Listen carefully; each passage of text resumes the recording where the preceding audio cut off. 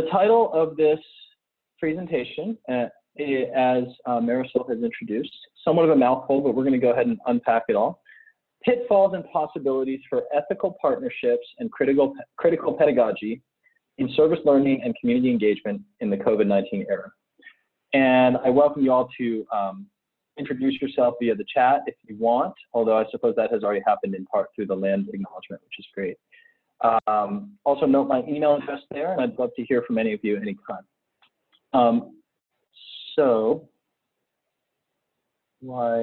Okay, there we go. So today's plan, I'm going to sort of unpack that very wordy title and spend a little bit of time just sort of introducing what I see as the key questions that we're here to wrestle with.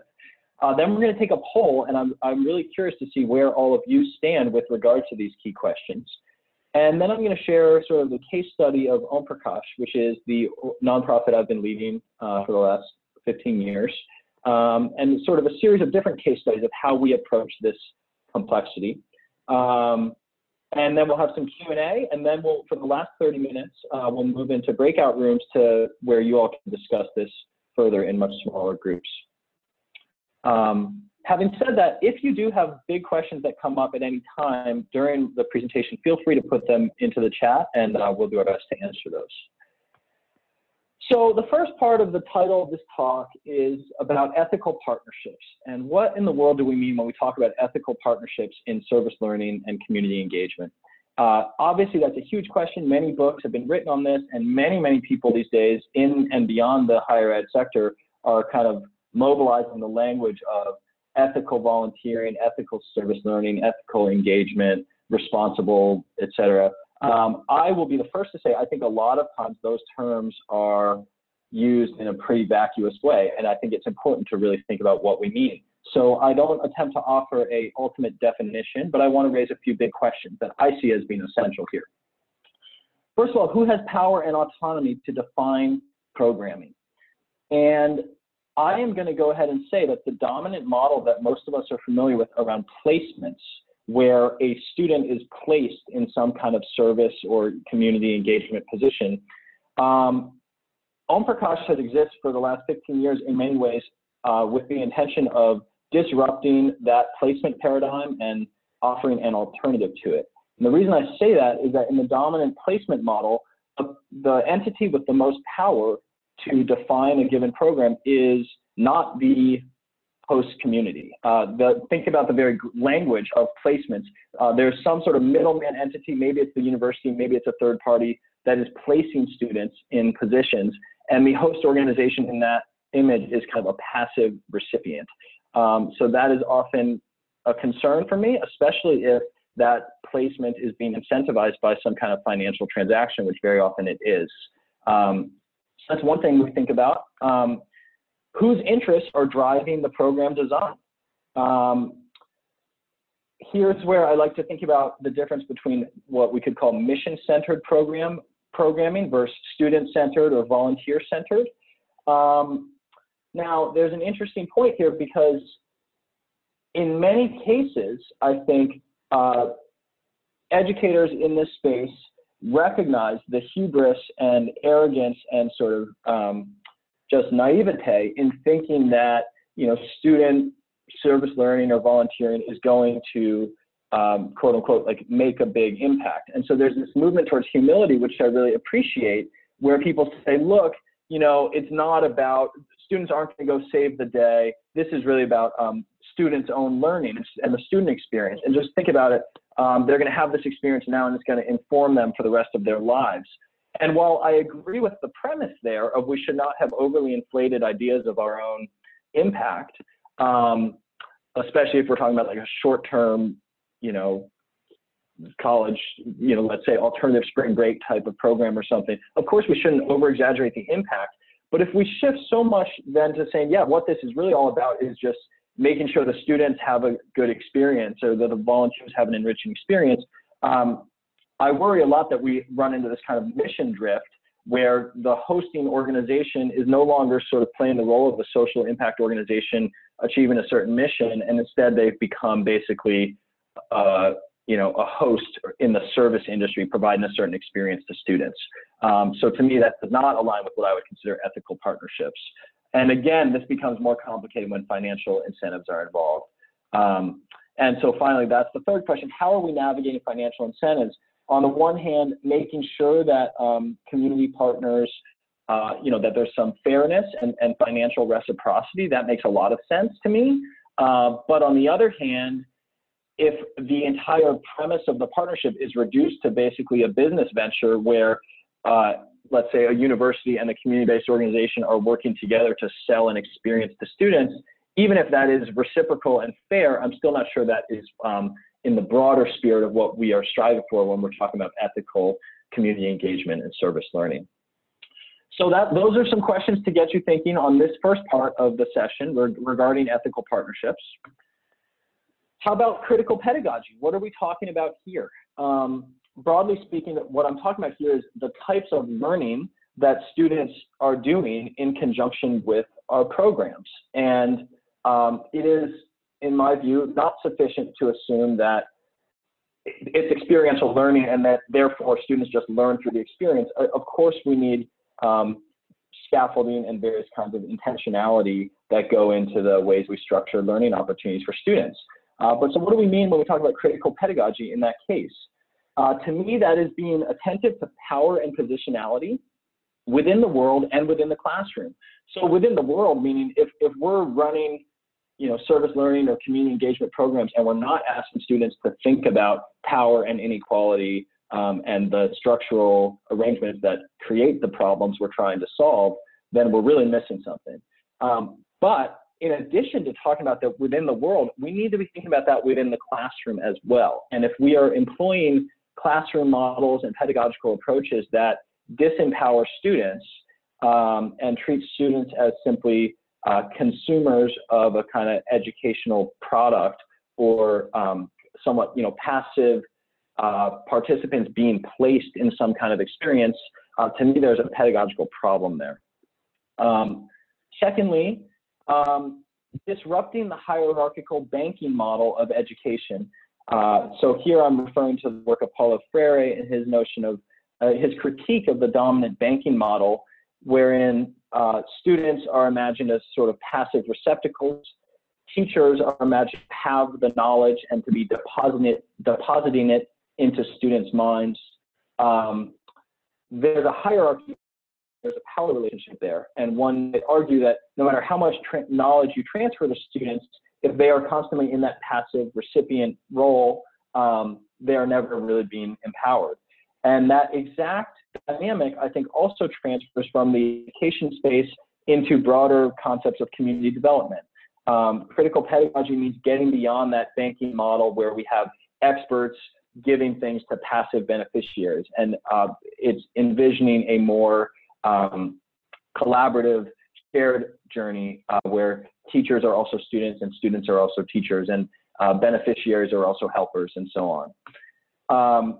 Again, drawing from Paulo Freire, I think for me, critical pedagogy means we are teaching students to read the world. We are teaching them to look critically upon the world right in front of them. And that invites the possibility of community-based research and dialogue and not settling for the simple be nice to people, try to do good things in the world type of analysis, but deeply reading the circumstances around you and trying to understand why things look the way they do. And then moving forward from there into raising consciousness and trying to raise that understanding in yourself and in others. And then finally, I love this line from Bell Hooks that knowledge is a field in which we all labor. So critical pedagogy for me is that knowledge is not something that is static and kind of passed along and you go through and you check the boxes and the great expert can decide if you're qualified or not. But knowledge is something that we are always constantly creating together, and it is powerful and it has transformative potential. So I've said a bit about what I think about ethical partnerships and critical pedagogy, and the question now, of course, is how do those show up in our own programming, especially in light of COVID-19? And so here's this poll, and please take your time. There's 7 questions. take your time to answer the poll.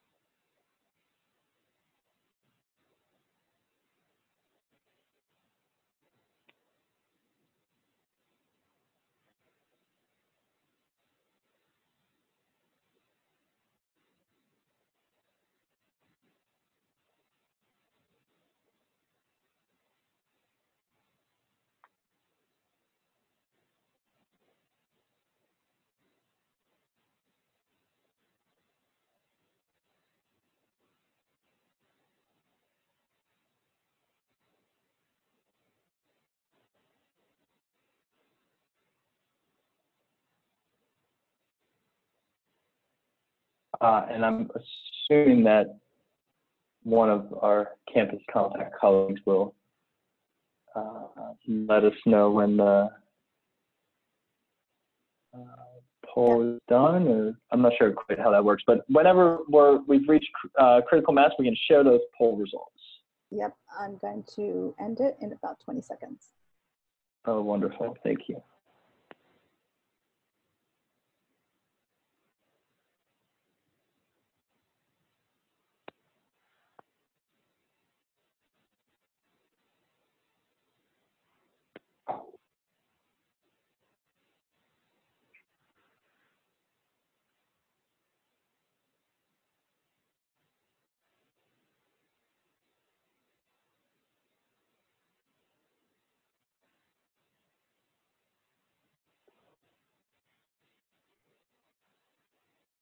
Okay, cool. So I'm now really excited to talk through this together. And obviously I don't know what to expect, so it's gonna be interesting. So which describes you, this is just kind of telling us who's here. So mostly we've got higher ed administrators and faculty.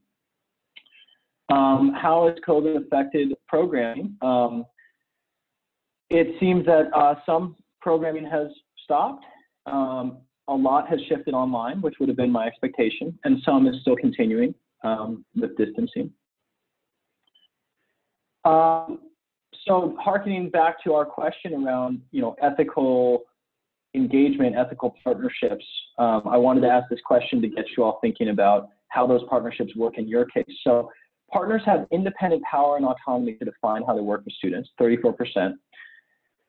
Universities mediate the process, but I still feel good about partners' power and autonomy. That's 69%, so that's great. Of course, we can recognize we all probably have some confirmation bias here, but that's great to see. And then lesser in the other two categories. How has COVID affected partners' power and autonomy? This is really interesting to me. So some folks think that the pandemic has amplified partners' power. Others think it has reduced partners' power, the majority. And I'm really curious to hear more about how that is happening. I think that's a really important phenomenon for all of us to pay attention to. If we are committed to empowering community partners through our work, and the pandemic is working against that, yeah, I think it's really important to understand why that's happening and what we can do to disrupt that. And I think this will all come to light further as we go further in the presentation and in our breakout rooms. How has COVID affected learning opportunities for students? So most people are creating synchronous online learning opportunities, such as video calls, and then many, similarly, many are also offering asynchronous, and some are also offering in-person opportunities. And it seems like there's quite a blend of different things that students are doing here, which is cool. Real-time discussion with peers is, topping it out, but lots of asynchronous engagement as well, and a lesser amount of students creating stuff. And this is something I want to focus on in a moment, but it seems like, lots of students are talking and engaging in sort of internalizing content. A fewer number of students are doing research, sharing stories, creating content, but still a significant share, so that's great. And then finally, I'm curious about this question. How satisfied are we? It's good enough, but not great. That's a pretty good place to be. I want to think about today, how can we all get here? What would it look like to use digital learning, not just as kind of like a stopgap measure during this pandemic, but to envision digital learning and digital praxis and critical pedagogy through digital technology in ways that we can feel empowered and excited about it. I'm glad that no one feels that, or very few people feel that it's painful and dehumanizing.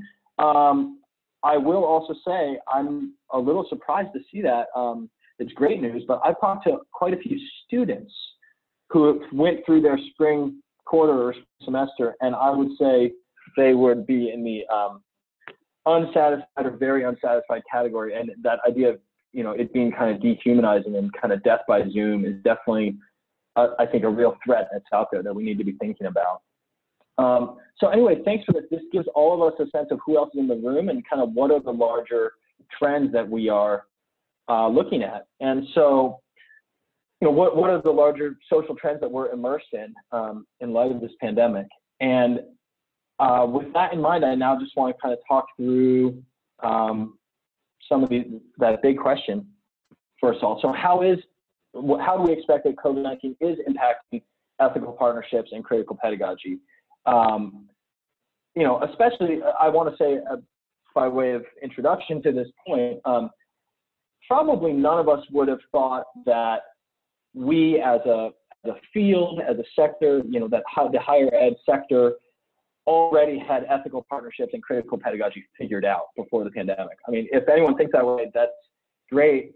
Congratulations, but also I'm curious where you're, what game you're watching, because I think, for me, for years, I've been thinking about and criticizing and trying to disrupt and improve the dominant models of partnerships and pedagogy in this space. And I know there's a lot of amazing work happening, but also I think there's a long way to go. And that was even before the pandemic. So I think the implications of the pandemic are quite serious. And it's noteworthy that in the poll, the majority of people said that they thought the pandemic was, further disempowering partners in these relationships.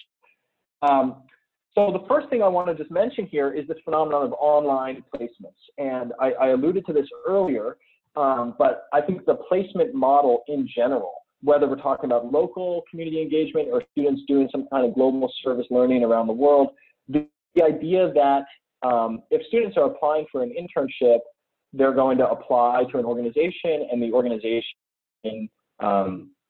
is presumably going to read their resume and interview them and make a decision. But if a student is going to do some kind of service, then they can just get placed there by a middleman. I have always found that to be quite a strange assumption, and I do think it kind of reflects some deeper ways in which service and community engagement are kind of marginalized and de-intellectualized and considered like, oh, that's so nice, kind of pat on the head. Yeah, let's go place you somewhere. And I have always felt concerned about the ways in which students and host organizations are disempowered there. And even more so, I've felt concerned about the commodification that happens there and the way that many sort of middlemen organizations sell placements. If you Google right now, volunteer abroad, intern abroad in X country, 95% of what you find, I promise you, will be some sort of middleman company selling a packaged experience, usually for quite a high price. So when we ask how is community engagement and service learning shifting with COVID-19, well, certainly, as we saw in the poll, lots of things are moving online. And there's this kind of online volunteering, online service, online internships. But what I've observed is that in many cases, those are still following this placement paradigm. And I have seen, I'm sure many of you have also seen, all of a sudden, those same types of middleman organizations that were selling the package chaperone global service trip or domestic service trip are now selling a packaged online internship or online service experience. And I am just as concerned about that. It seems almost even more problematic in some ways. In other ways, maybe not. But so I want to flag that. That's one thing I've certainly noticed. And I think we need to wonder about this kind of old wine in new bottles, the commodification of relationships, this whole kind of placement industry. I also think it's important to note how financial stressors that are being introduced by the pandemic arguably expose the risks of volunteer-centered models and transactional concepts of reciprocity. By that, what I mean is this. Imagine a case, and probably many of you have seen cases like this, where you have a host organization, a partner organization, that typically has gotten they've funded part of their budget through kind of fees from volunteers or donations from volunteers in some way or another. And now all of a sudden, with the pandemic, that is all shut down, and they can't, that money has dried up because students travel to work with them and so on. And those organizations now are having a hard time funding their budgets because they've lost this huge revenue source. Some would say, oh, that's so bad, that's so unfortunate, now our partners are vulnerable. The best thing we can do to help them is to figure out some way that they can resume, making money by selling a volunteer experience. To me, that feels quite short-sighted, and that kind of misses the point. And to me, the point is that any model in which a social impact organization is able to survive only by selling a volunteer experience, I worry that that kind of volunteer-centered model can lead to a sort of dependency and a hierarchy and power relationships built into that, as well as just sort of a fragility where if you have a case where people can't come volunteer, all of a sudden the organization is out of money. So I would say rather than use this moment as an opportunity to say, oh, how can we bring that same model back but do it online? In these cases, I think it's a really good opportunity to question the sustainability of that model in the first place. The same is to be said for these transactional concepts of reciprocity. The idea of reciprocity is very popular when people talk about ethical partnerships. And I think that's great conceptually. But if reciprocity simply means, hey, we're going to sell some experience, but then we'll share the revenue. I think that's quite a shallow way of thinking about reciprocity. And that limits what is supposedly about relationships and solidarity and collaboration and community engagement. It reduces the whole thing to basically a business metric and saying, oh yeah, we can call it a social innovation or whatever, but basically we're now talking about we'll work with students or we'll work with community partners, whether that's locally or internationally, to kind of create some product that students will buy. And I'm not saying that that's intrinsically bad, but I think that if that's as far as we get in thinking about reciprocity is how are we going to share the proceeds, I think we're failing to ask the bigger questions about organizational resilience and sustainability and empowerment. Finally, when I think about online learning, what I see is a lot of new technology. Obviously, there's been a huge shift towards online learning technology in the last few months, but in many cases, somewhat regressive pedagogy. By that, I mean the entire premise of, oh, well, this is great. Now I can film my lecture and present it to 1,000 people or 100,000 people instead of just 100 people. That idea predates COVID. That goes back to the rise of the MOOCs about a decade ago. And people were so excited about that.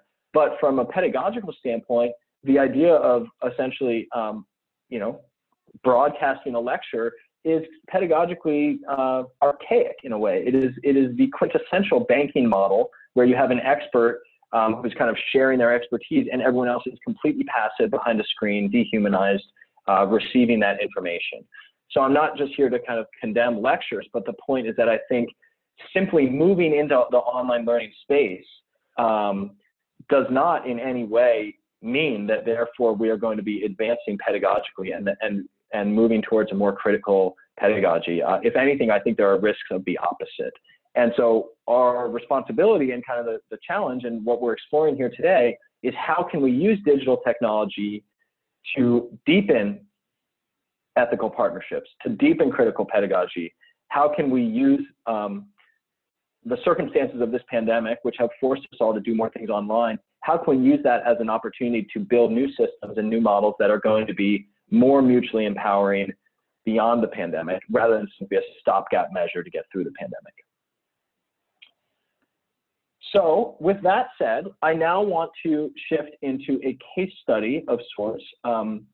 We're sharing the work of Om Prakash, which again is a nonprofit that I've been leading since 2004. And I want to just introduce this by saying, yes, Om Prakash partners with universities. Yes, I'm very excited to talk to anyone who's on this call and would be interested in working together. But in offering this case study of our own work, I really want to do so humbly and share what we're doing and share some of the challenges of it, and use this as a learning opportunity. My goal here is not to say Om Prakash has got all this figured out, not at all. But rather, I want to emphasize that Om Prakash has been thinking about these questions of digital technology, critical pedagogy, and ethical partnerships for a long time. And I'm excited to share with you what that looks like. So I'm going to briefly stop my screen share, make sure everyone's still awake. Looks like it. And I'm going to take a peek in the chat here, just to make sure that I haven't missed any big questions. Some things are interesting here. Partners have autonomy in canceling student internships. That's interesting. And yeah, again, feel free to drop questions in the chat, but I'm just going to assume that everyone's still with me. So I'm now going to share my screen again and tell you more about Om Prakash. Om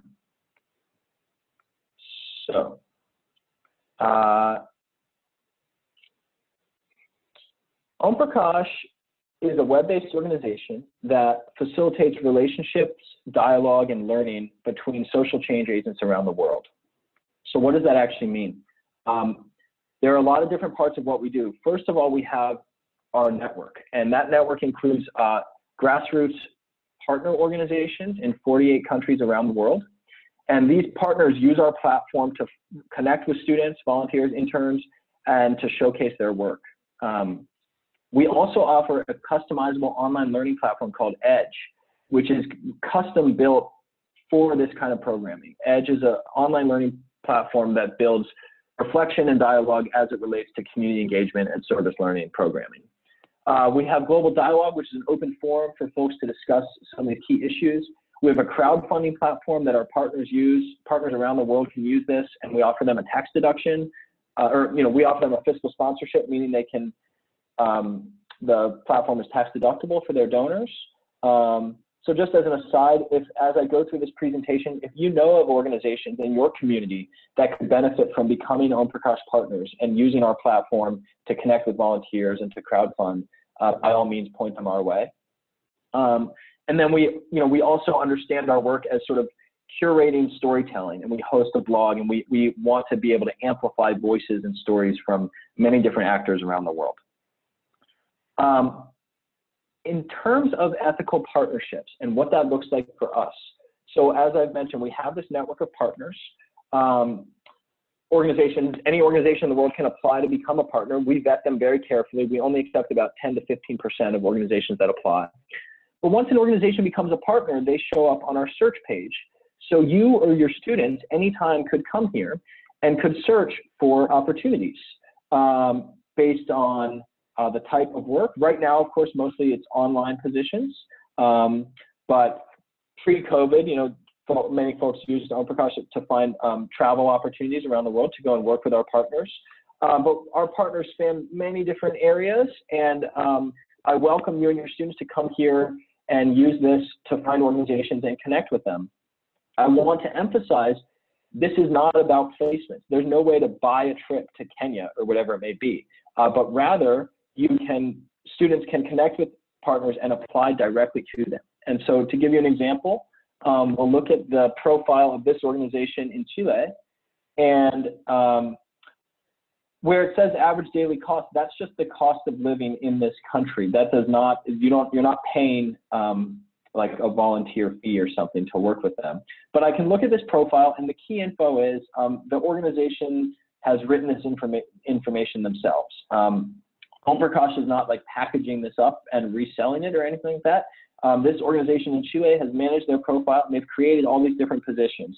And you'll see a lot of them are online positions. So they're looking for students or volunteers to help children with homework and translation work, multimedia design work, monitoring and evaluation. And this is just one partner out of 178. So you can start to imagine the depth of opportunities available in our network.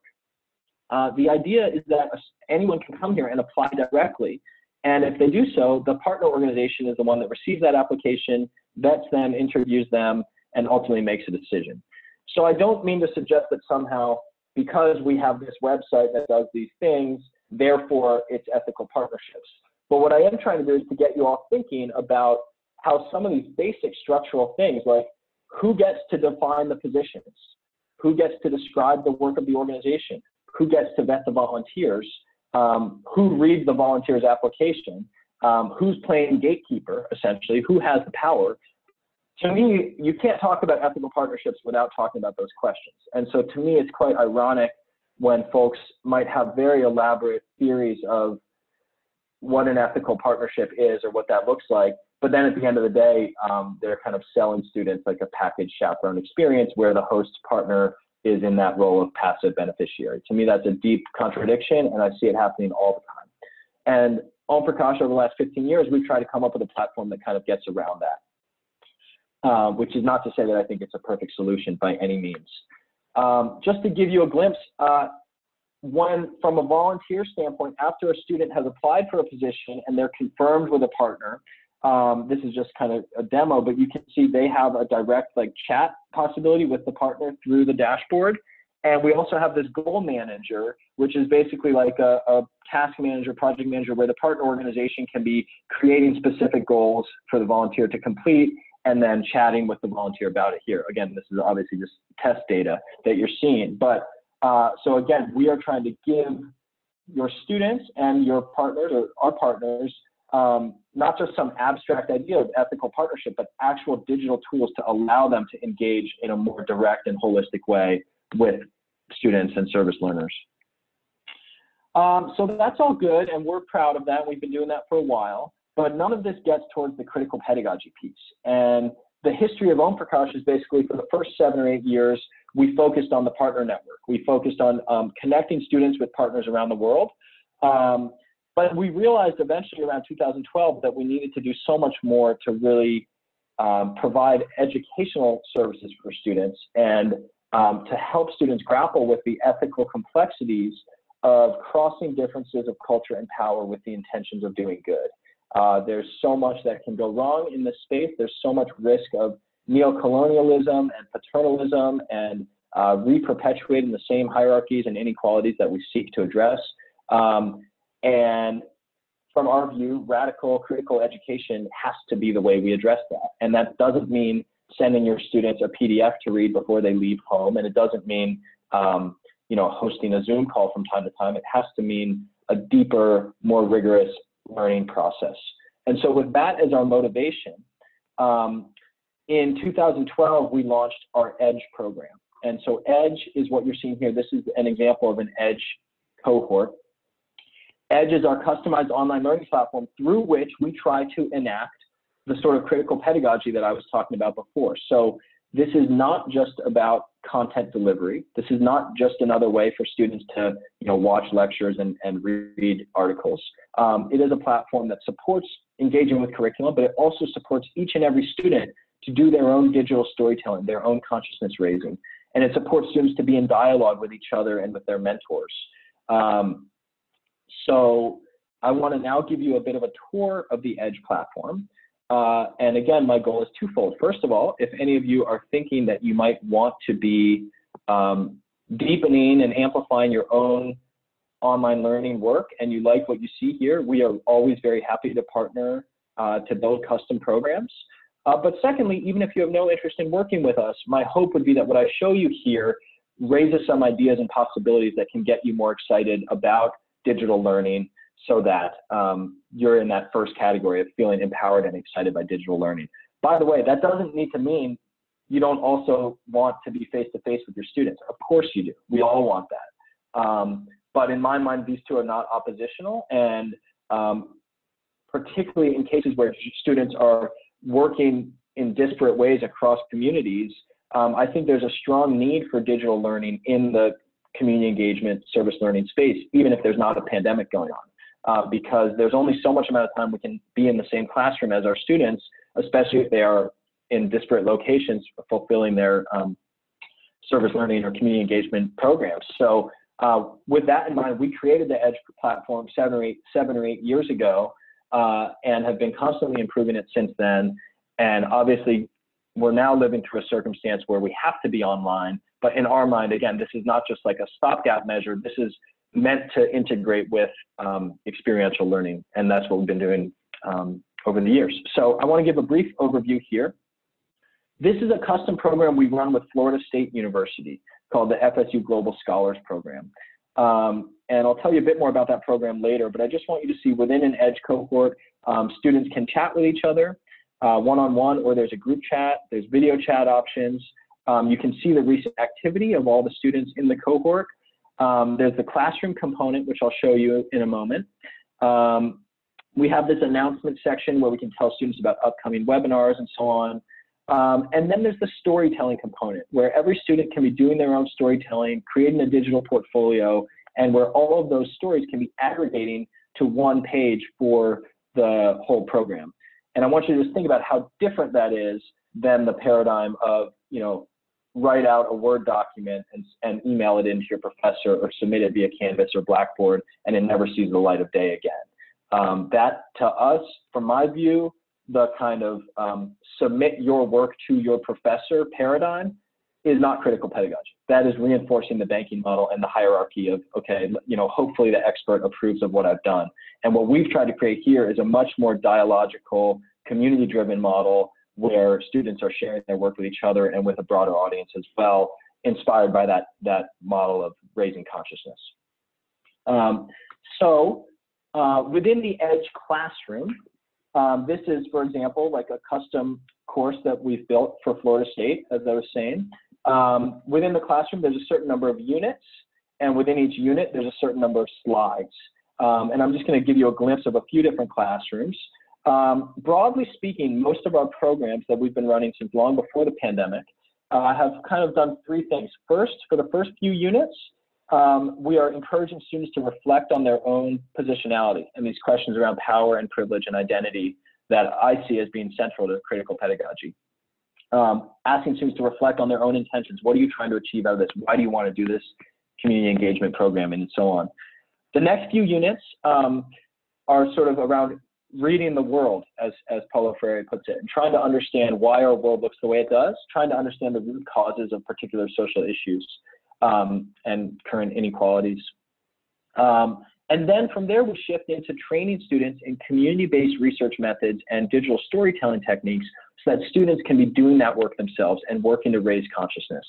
So again, what we're looking at here is digital learning that is not just about consuming content, it is about creating knowledge, mobilizing knowledge together, having every student see themselves not as sort of trying to pass the test or trying to go and help people, both of which are problematic in their own ways, but as trying to understand the root causes of particular social issues and then raise consciousness about what they've found.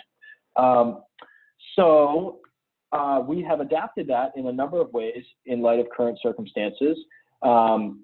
This is just showing an example of how within our classroom, students engage with some broader thinking about praxis. But we have developed a lot of new content in relation to what's going on right now in our world. So for example, many of you might be familiar with this essay by Ivan Illich, To Hell with Good Intentions.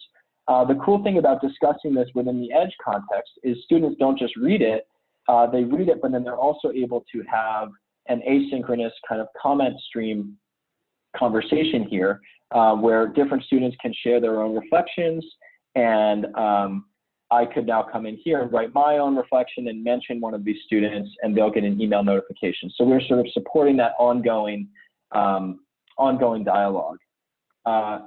We have developed a lot of new content that is engaging with, well, we've always talked about inequality, and I'm just going to quickly show you like some of the ways we do that, looking at lots of different data visualizations and so on, getting folks to think about many different axes of inequality.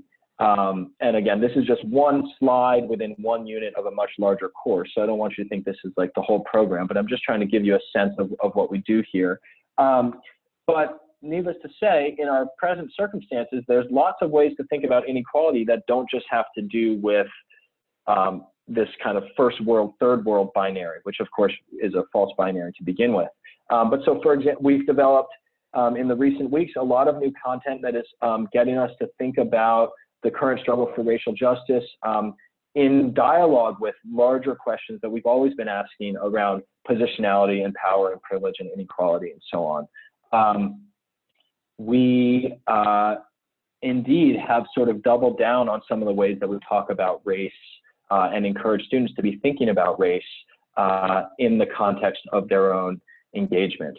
And so I should make it clear, the students who are going through these EDGE programs are very often doing an internship with an Om Prakash partner at the same time, or they are preparing for that. So we might have a student in, I'll just say in Seattle, which is where I live, who is doing an online internship with an Om Prakash partner in Kenya, but at the same time, we are encouraging them to be thinking about issues such as racial inequality, for example, how those are being exacerbated by COVID-19, and how those are manifesting in their own context and around the world. So this is not just sort of a narrow conception of, oh, prepare, training for volunteering abroad or training for community engagement in a kind of vocational sense, but it's also much broader and theoretical and pushing students to be thinking about these much bigger structural questions. So that was all the EDGE classroom, but then outside of the classroom, students can see who else is involved in the cohort via the directory. And then every single student has their own profile, and that profile page is going to aggregate their all of the blog posts that they write, and that's separate than the classroom. The classroom work is private, only to members of the classroom, but we want all of our EDGE students to also build a public-facing digital portfolio like this, which is part of their broader work of critical pedagogy and raising consciousness, and investigating the world through a critical lens and then sharing that with a broader audience. And the really cool thing is that all of the students in a given cohort, all of their posts will aggregate to the same page. So a given university or a given program can have a single page like this that is aggregating the different posts and reflections from all of their students. And so just to give you a quick browse through what's happening, we have this student happens to be in Maine talking about COVID through my eyes. Here's a student in California talking about COVID in the context of whiteness. Here we have one of our partner organizations in Kenya, actually, who's talking about indigenous responses to COVID-19 among the Maasai. Here's a student talking about machismo in Latinx worlds. It goes on, and this is all just kind of coming in real time. So here's a student talking about COVID in relation to Native Americans and marginalization and praxis in Seattle. So the point being that this is not just about like take an online course and submit the answers to your professor, but it's about giving students a platform and a space in which to share their work with each other and to be engaging with critical issues, even if those aren't directly related to their own community engagement work. Just to show another example of that, when we partner with a given university, such as Florida State, as I was describing before, they get their own page like this that aggregates we can have information about the program, and then that page will aggregate all of the posts from their students, and I can even see all of those students here. So if at your university you're thinking, yeah, I wish we had more ways to help our students document their community engagement work and share their reflection, and for us to showcase that on our own website, the cool thing is we can embed this entire page on your website. So rather than manually copy and pasting student testimonials or stories, you can have this kind of real-time feed of what all of your students are doing. There's so much more I would want to show you, but I'm conscious of time and I want some time for questions, so I'm going to wrap it up. But that was a broad overview of our platform. Again, not to say it's perfect, but just to say that this is what it looks like in my world when I'm talking about using digital technology to advance ethical partnerships and critical pedagogy. I do want to point out, for those of you who are interested in the sort of academic side of this, on our website, on the press page, you can see some of our recent peer-reviewed papers thinking about student frustration as an outcome of critical service learning, thinking about digital mentorship and undergraduate research, thinking about this placement paradigm that you've heard me critique a little bit now, thinking about reciprocity. So we do have a number of peer-reviewed papers here for you to check out, as well as other non-peer-reviewed work. And I'm going to stop the screen share with that. And why don't we go into a bit of a Q&A? So I'm very happy to hear any questions whatsoever about anything that I said, although rather than hear it, I guess doing that via the chat, yeah, and the chat might make the most sense. So there's a question of, can you share how Oppenheim is currently managing, nurturing, cultivating partnerships with community-based organizations around the world? Yeah, of course. Thank you so much for that question, Jennifer. I'm going to just share my screen back just because I have a little slide here for the Q&A. So yeah, I mean, that work of supporting our partners is something we are always doing. And what that looks like is, in the context of COVID, we've been supporting our partners to transfer their positions to online positions. And over the last few months, we now have like over 80 partners have created online positions on our platform. We've also, we do have our own internal resources that we fundraise for and so on, or that we generate through earned revenue programs. And as much as possible, we try to kind of share those with our partners. So we launched an emergency grant program for our partners called the Web Access Support Program, just to help partners pay for their cost of internet. So we've developed that new internal grant program. As I've mentioned, many of our partners choose to use our platform for crowdfunding, and we also have adapted our Edge online learning platform to offer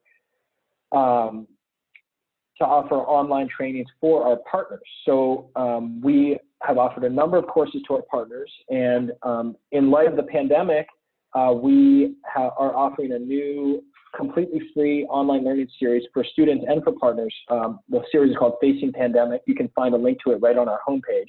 But so yeah, we've been offering these online trainings and resources to our partners. We have another internal grant program called a Partner Development Grant, where we are offering consultancy to partners, paid for by Omprakash.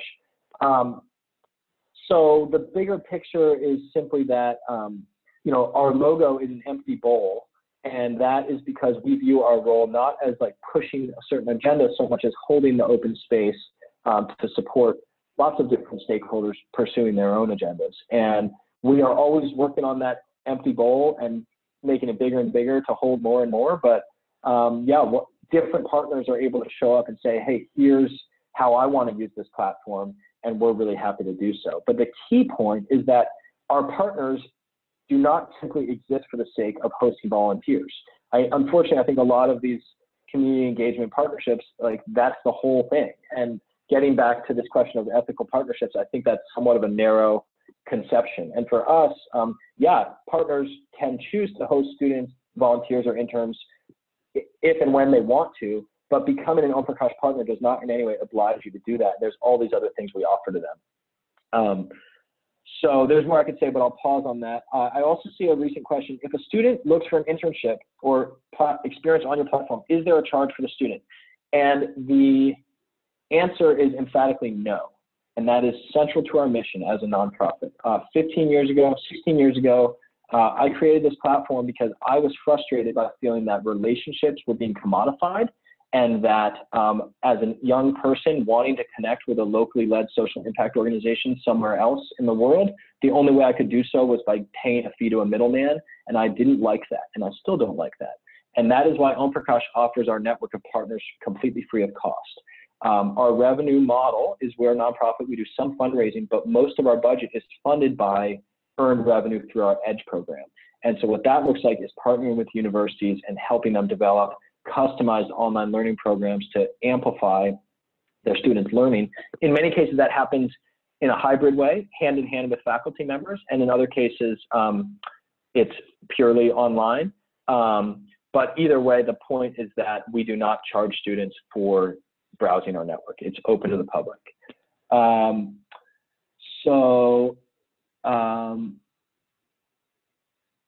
Can you list the available ways in which we can serve? I'm not totally sure I understand the scope of that question, but basically students can go to our search page and browse partners, and we have 180 some partners in 45 countries, and that might look like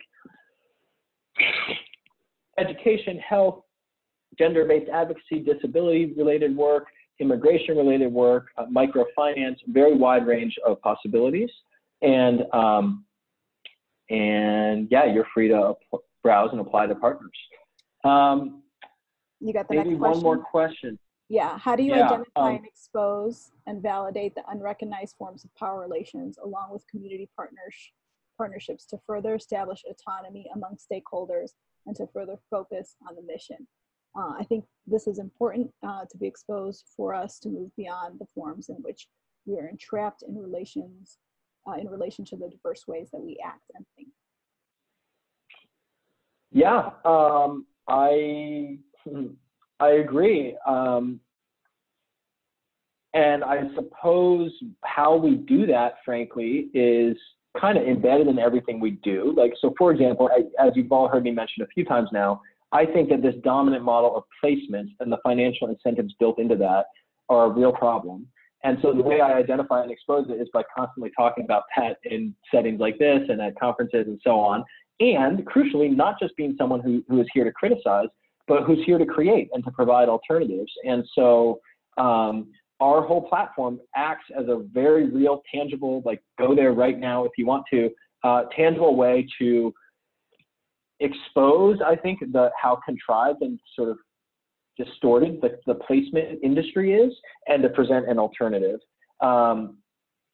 So that's part of it. And then the other part of it is the EDGE platform. And by offering not just some kind of occasional Zoom calls or, hey, read this thing before you go, but a really rigorous, oftentimes semester long, or sometimes it's even 2 semesters long, online learning ecosystem with curriculum, mentorship, storytelling, reflection, all of these opportunities to be asking these hard questions. And I think if we have the talk about like, don't do bad things, don't kind of be naive, good intentions are not enough. If that's like a conversation we have one time as part of the like orientation workshop, but that's it, I think we're really failing our students. So we've tried to create a space where that can be an ongoing process of learning and reflection. And if I can add to that, part of like what Campus Compact is looking at and asking institutions to think about is, what is your reputation of harm with the community? And being able to really reflect on that, both in questions with like in partnership with the community, asking and understanding that reputation of harm, and even bringing that to students to understand. And then thinking about the ways that once you expose that, how that also exposes the aspects of power dynamics and ways then what we need to tackle in order to continue to address those. We are at time and want to be able to